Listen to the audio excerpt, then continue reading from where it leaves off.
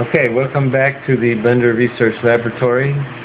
Today we'll go over Hello World and how to integrate Blender and GTK using the Python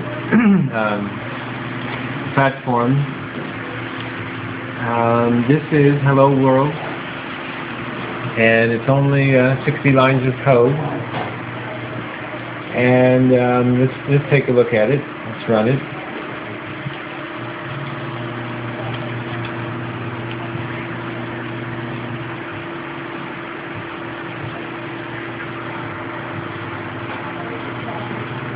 Alright, so we have Blender embedded inside a GTK window.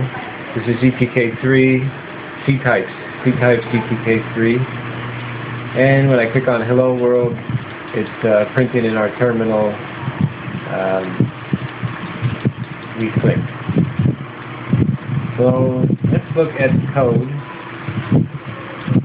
And we're importing everything from Core. Core is the generic API for combining Blender and GTK3. So after importing Core, we GTK int, and we're going to create an app where we inherit from Blender Hack Linux. And down here, so we create the app, and then we run the main loop. That's it. Inside my app, first thing we call is this do WNCK hack. That I won't explain that because that's something that should go away in the future. Then we assert the setup of the Blender hack. This lets us run GTK safely inside of Blender's main loop iteration. Again, this is a hack because hopefully this will change in the future when Blender's native API supports integrating with a different main loop. And then this is, if you're familiar with PyGTK, this is all standard PyGTK stuff. GTK window, set the title, give it a VBox. That's what gives us the vertical split.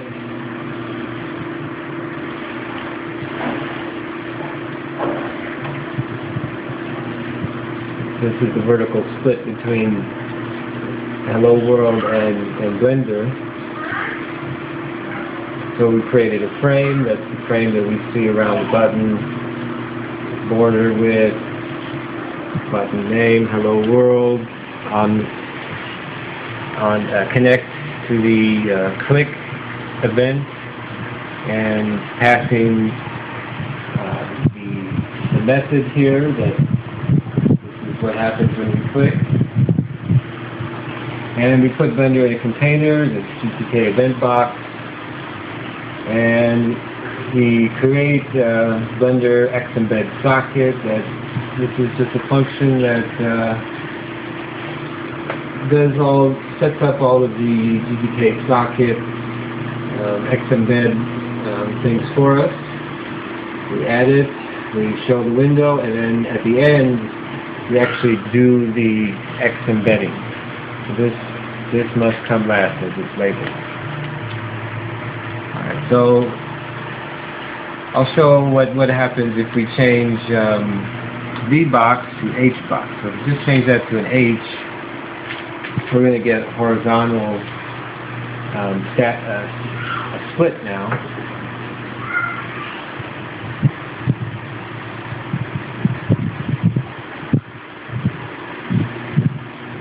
So here now the Hello World is on the left-hand side.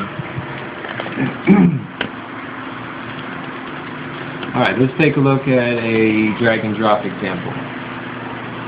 So there's Hello World -DMD, so it's almost the same as hello world. It's only 75 lines of code. And the difference here is we are, let's see, there's this D&D special object called D&D, slightly different from the Pi GTK 2 API for doing drag and drop. It just wraps all of that and makes it easier. Let's run it.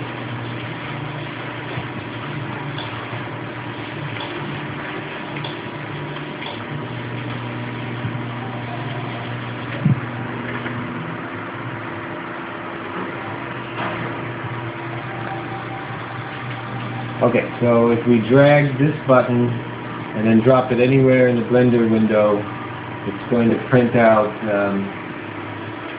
all of this here, and that is just this function on drop being called.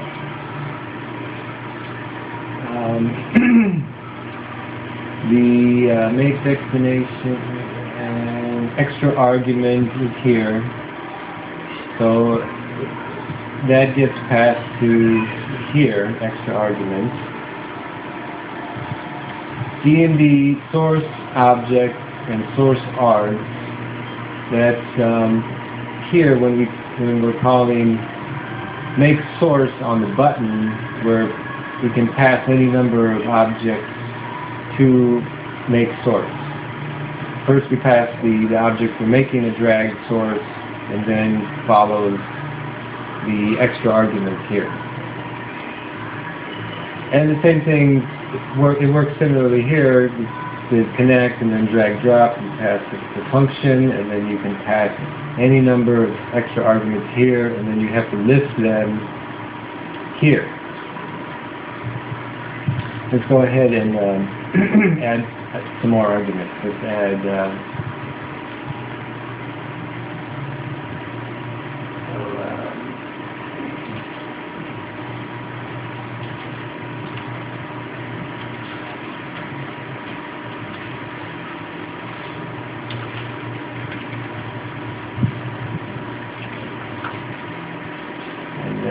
down here,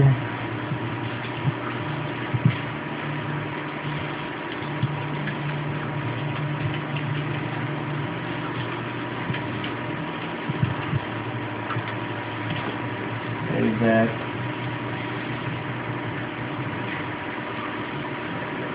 again.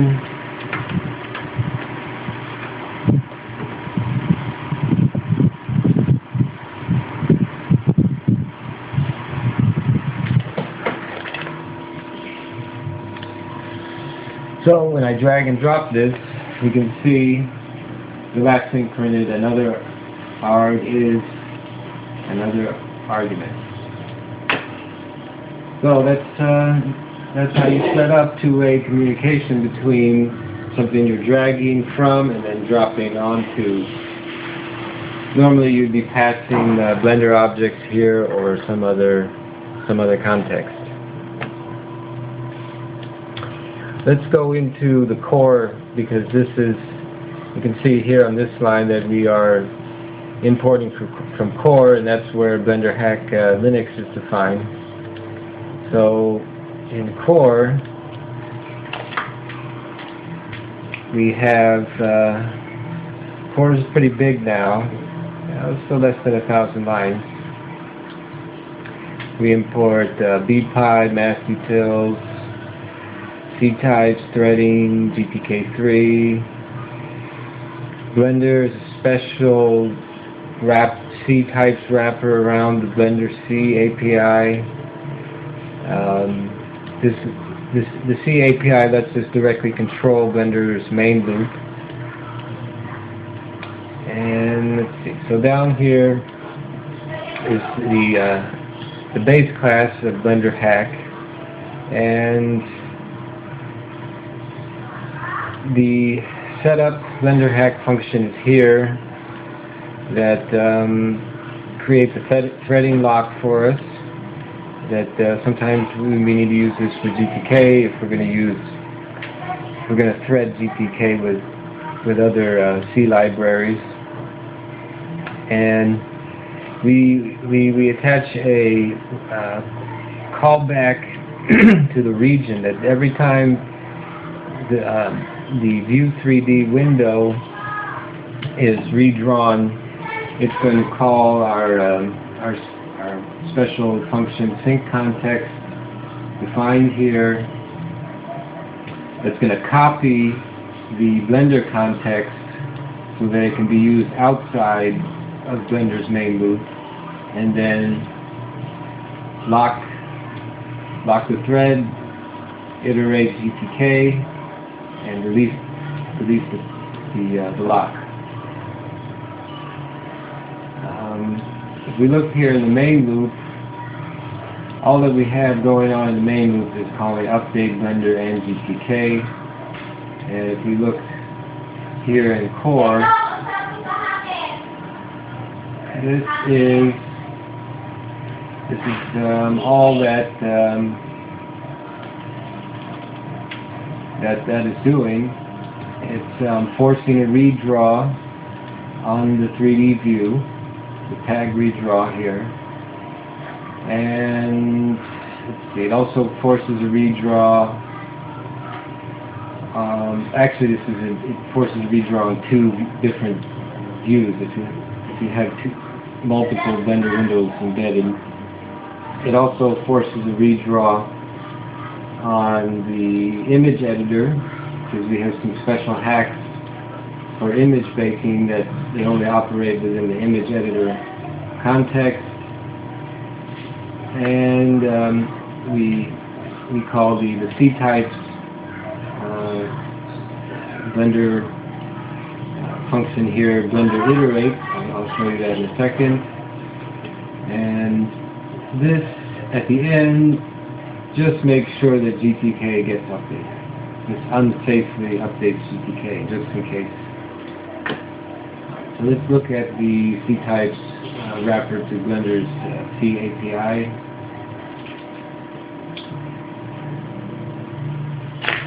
And this is actually a front end to the full wrapper. The full wrapper is 20,000 lines of code that's automatically generated by Pythonic. This just gets into that wrapper and does just what we need it to. So okay, here's the iterate function that's getting called.